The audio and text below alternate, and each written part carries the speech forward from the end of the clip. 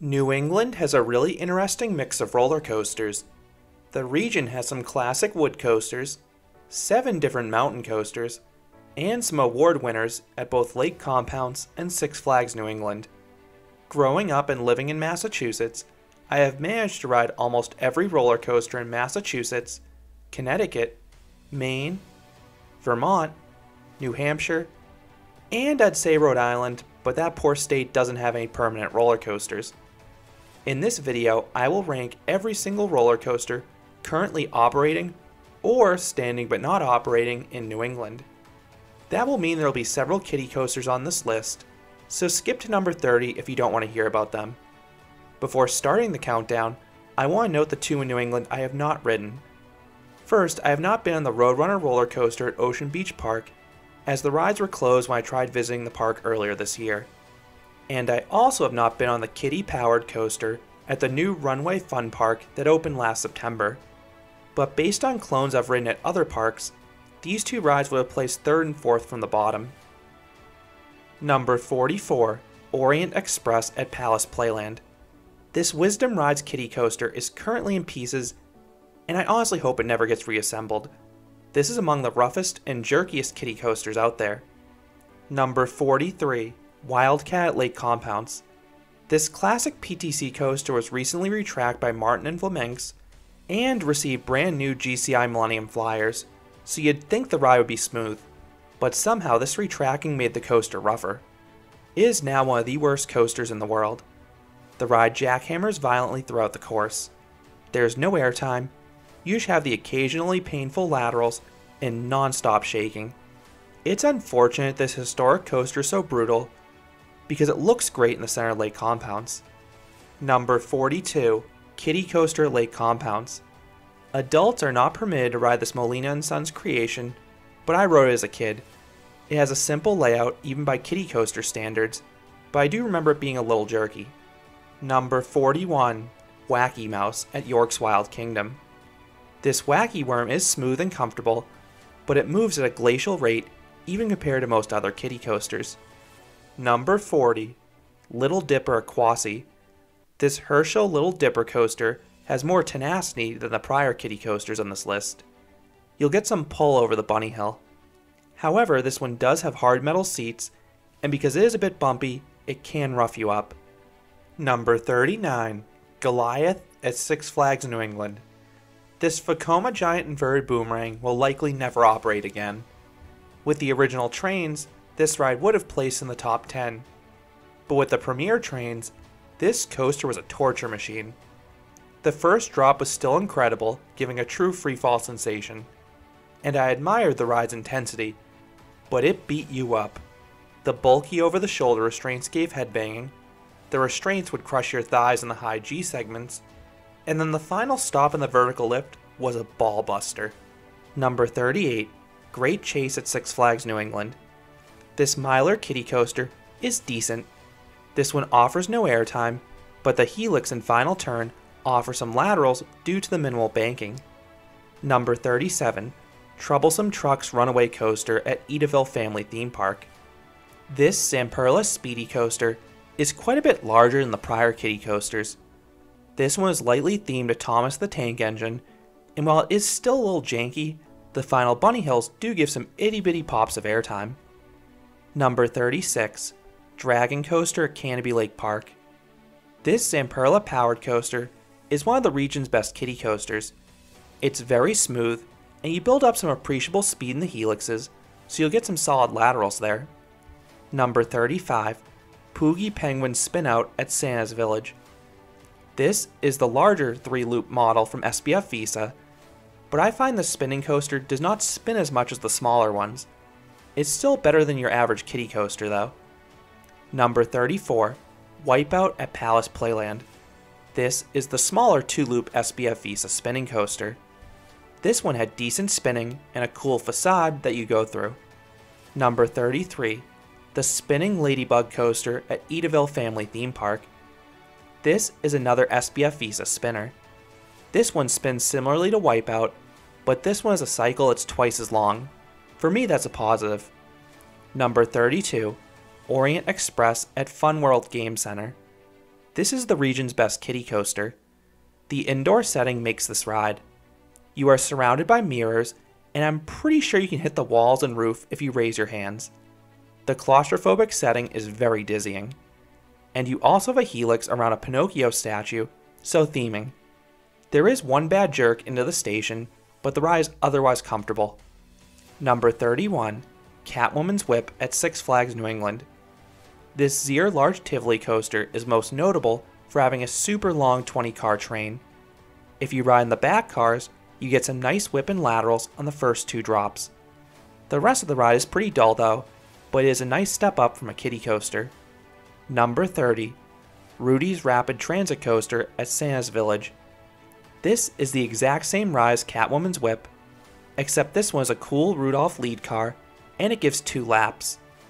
Number 29, Canobie Corkscrew at Canobie Lake Park.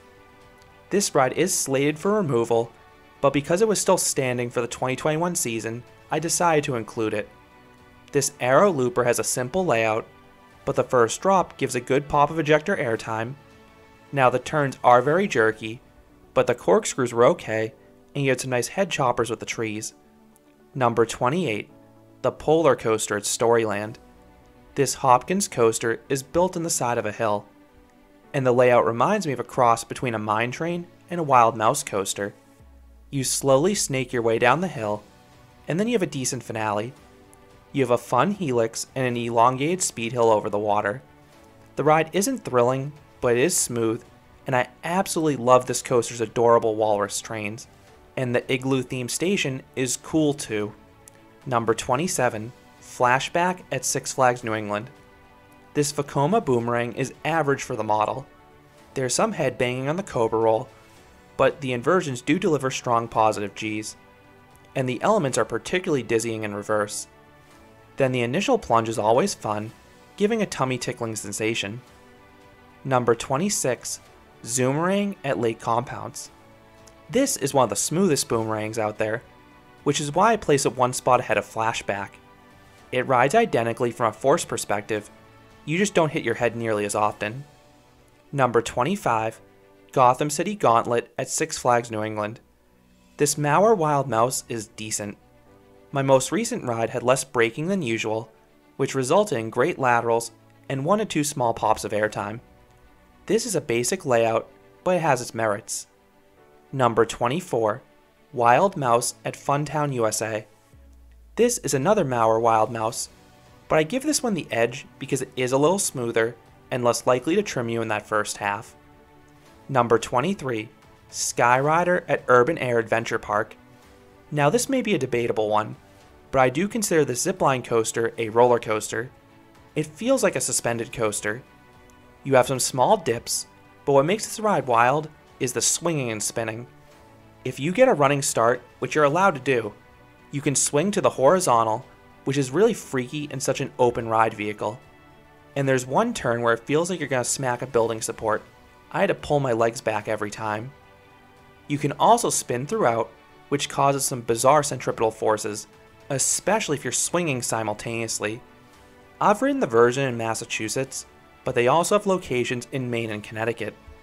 Number 22, Sea Viper at Palace Playland. This Preston coaster looks huge at the very back of the park.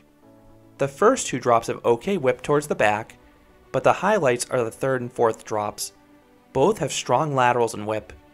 The final helix is a bit shaky, but the rest of the ride tracks quite smoothly, and this is a solid coaster for a boardwalk park. Number 21, Mountain Coaster at Cranmore Mountain Adventure Park. This vegan model is my least favorite mountain coaster in the region, and actually least favorite mountain coaster overall, but it's still enjoyable. This one is built on a hill, but the ride space is pretty open. There just aren't many trees to conceal the layout as you head down the hill. The downhill bit has decent speed, but you don't get any airtime or strong laterals in this one. Number 20, Riddler Revenge at Six Flags New England. Until a few years ago, this was in contention for one of the worst coasters in New England. But Six Flags invested in new trains with the Vekoma vests that eliminated all headbanging. The ride is still shaky, but I can appreciate the fast-paced and aggressive inversions when I'm not getting my skull bashed in. There's nothing wrong with the SLC layout, It has always been the execution that's the issue. Number 19, Untamed at Canobie Lake Park. This Gerstlauer Eurofighter packs a solid punch. It has a great beyond vertical drop that gives some serious ejector airtime. And then you get some hang time on both the vertical loop and especially that final inline twist. The ride does have some jerky transitions, particularly on the entrance into the helix and the cutback, so watch out for headbanging. Number 18, Mountain Coaster at Gunstock Mountain Resort. This is another vegan mountain coaster. This one is tucked amongst the trees. There may not be any airtime on this one, but there are decent laterals, and you can get pitch black night rides in snowy winters, which is a cool experience. Number 17, Thunderbolt at Six Flags New England. This classic wood coaster has one elite moment. There's this strong ejector bunny hill on the backside of the ride. Meanwhile, the rest of the ride has more mild pops of airtime scattered about, including a fun double down. The ride is pretty darn smooth, but I just wish it ran with buzz bars like it used to. Number 16, the Yankee Cannonball at Canobie Lake Park. The signature attraction at Canobie is this Herb Schmeck designed wood coaster, and it runs along the parking lot. This one still has buzz bars, which means you have several inches of room for airtime. Just too bad there isn't much anymore. GCI retracted this coaster in the 2015-2016 off-season, and while it severely weakened the ride's airtime, it is smoother than ever, which is a plus considering it's 90 plus years old. In the past, you used to get nice airtime in every hill. Now you only get moderate pops on a few hills. Number 15, Batman the Dark Knight at Six Flags New England. This is a compact Balger and Mabillard floorless coaster. The ride is fairly smooth, and you have some decent inversions, most notably the awesome zero-G roll. The hang time in that element is incredible. And then the final two corkscrews are decently snappy to contrast. Number 14, Pandemonium at Six Flags New England. This Gerstlauer spinning coaster has solid spinning, particularly on the helixes and finale. Then you also have a few solid drops, especially if you get to take them sideways or in reverse. Number 13, Joker at Six Flags New England. This S&S free spin is a solid ride. The flipping is more plentiful on the green side, but the flips are better timed on the purple side. I love how the top section violently flips you after the first drop, and if you can manage to get a flip on a Raven turn, an occurrence that seems to happen on the purple side more frequently, you're in for a treat. This ride is a disorienting blur, and unlike any other coaster in New England. Number 12, Mountain Coaster at Jiminy Peak. This was my first mountain coaster, so it's been a while since I last rode it. This vegan model has an incredible wooded setting, and that's honestly the ride's strength, but you also have several turns with solid laterals, and a few smaller drops with tiny pops of airtime. Number 11, Beast Mountain Coaster at Killington Resort. This is the first of 3 aquatic development mountain coasters you can find in New England. The descent is fairly secluded on this one, and it builds up good speed. The laterals are fine on this one, but this one excels in the length department. Number 10, Timber Ripper Mountain Coaster at Okemo Mountain Resort. This one starts and ends strong. You have some powerful laterals during the initial section and also on the finale. It feels like you'll flip off the track. The middle section does have bad pacing though. You have this really awkward and long straightaway where you lose all your speed. Number 9, Phobia Fear Coaster at Lake Compounce. This is one of the best Premier Rides Skyrocket 2 clones, because this one has just lap bars. This one has the familiar launch sequence with some moderate launches, and that leads into an exciting sequence. You get powerful ejector airtime ascending the tower, then you get tons of hang time on this super slow barrel roll high above the ground, and then you get wicked laterals and ejector airtime on the descent. This is one ride I don't mind seeing cloned because it's a rapid blitz of forces. Number 8, Thunderbolt Mountain Coaster at Berkshire East. This is a very long mountain coaster in western Massachusetts. This is another one from Aquatic Development Group, and it features a wonderful blend of strong laterals and a half dozen pops of airtime. Add in the usually great wooded setting, and you have a ride that's worth seeking out. Number 7, Nor'easter Mountain Coaster at Attitash Mountain Resort. The best mountain coaster in New England is also from Aquatic Development Group. This one has a long downhill portion along a densely wooded mountain, and this one is super fast. It is loaded with tight turns, delivering wicked laterals and positive Gs. Then you also have several drops giving good pops of airtime, including a pretty large one under the lift hill midway through the ride. Number 6. Wooden Warrior at Quasi. This was the original Junior Gravity Group wood coaster, and this ride is super smooth, but despite its small stature, it has several good pops of airtime. The airtime is more sustained towards the back, but you'll be coming out of your seat no matter where you sit. Number 5. Excalibur at Funtown, USA. This Custom Coasters International Woody has an amazing setting.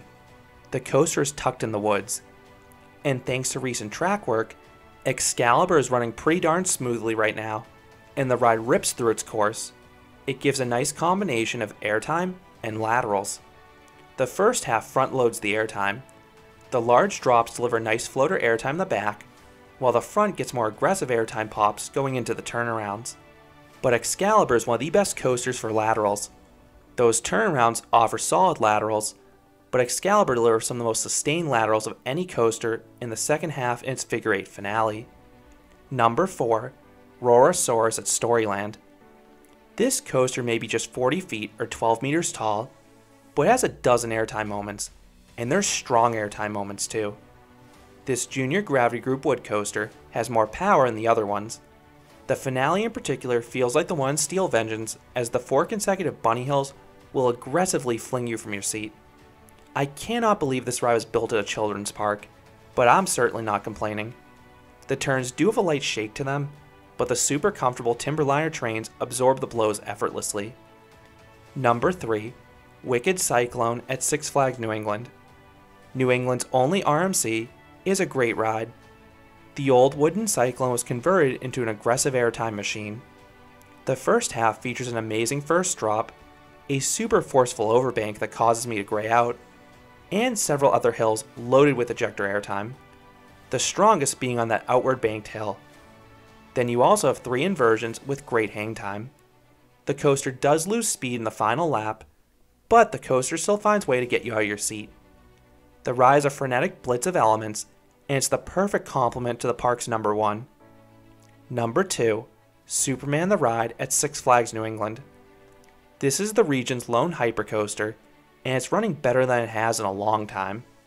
The coaster received new wheels in 2019, and it's now running faster than it has since the mid-2000s.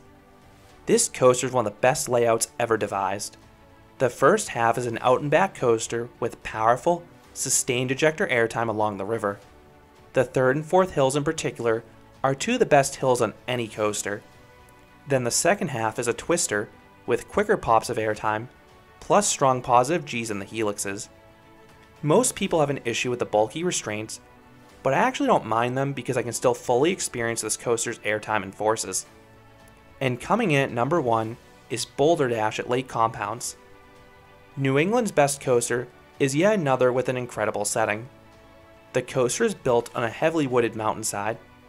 This creates some incredible visuals as you whiz past trees by day, and then by night there is no light on the mountain, which makes this one of the world's best night rides.